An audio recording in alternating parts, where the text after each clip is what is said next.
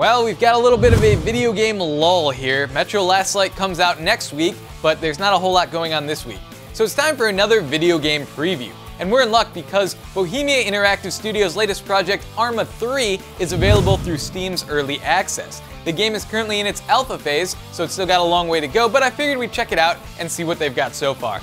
Now I'm going to be honest, I'd never even heard of the previous Arma games until the zombie mod DayZ came out, and even when I did buy Arma 2, it was really only to play DayZ. But now we've got a brand new zombie-free military simulator in the works, so let's get in there and preview that bad boy.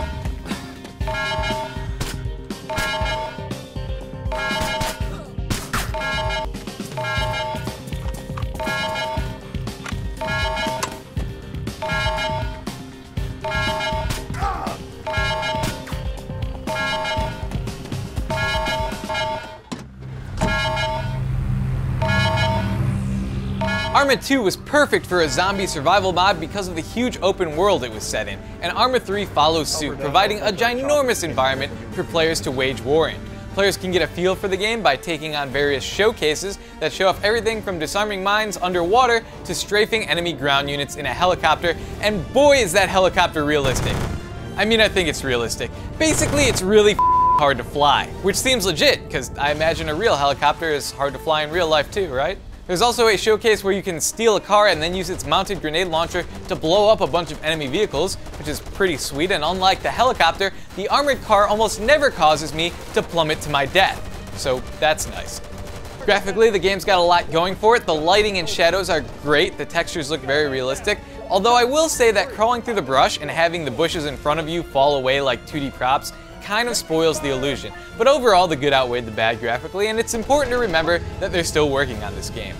Moving on to controls, they take a little bit of getting used to. There's a lot going on in this game. You can switch the fire mode of most weapons from single shot to burst or semi-automatic. You've got a bunch of equipment like binoculars, compass, night vision goggles, plus you have the ability to give commands to friendly troops and a very in-depth inventory system, so it's easy to see why this game probably would not work on console. You need all the buttons on the keyboard.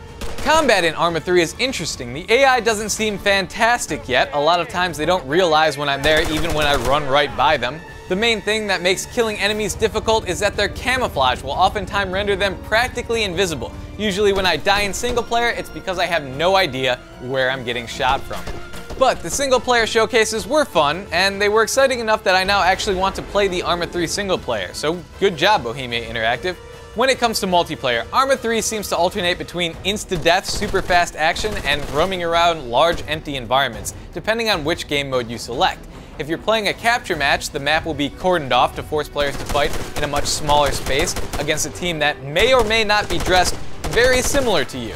Expect a lot of action and a lot of team killing. Meanwhile, if you choose like a wasteland game type, you're basically playing DayZ without the zombies. I guess one suggestion I'd have for this mode would be to add zombies? Or at least add in more vehicles so that it's easier to get around, and also more weapons scattered around. More things, basically. Add in more things. I'm sure they're working on this, and right now they're just trying to test out the basic stuff. Arma 3 will also have a full-on single-player campaign where players will take control of NATO forces in the year 2030 and battle Iranian troops in the Aegean Islands. The story kind of has me intrigued, although they've already managed to get the game banned in Iran, but come on, how many PC gamers could there be in Iran anyway? Alright, so to wrap things up, we've got a super realistic war simulator in progress that will probably be fun if they get the game modes right.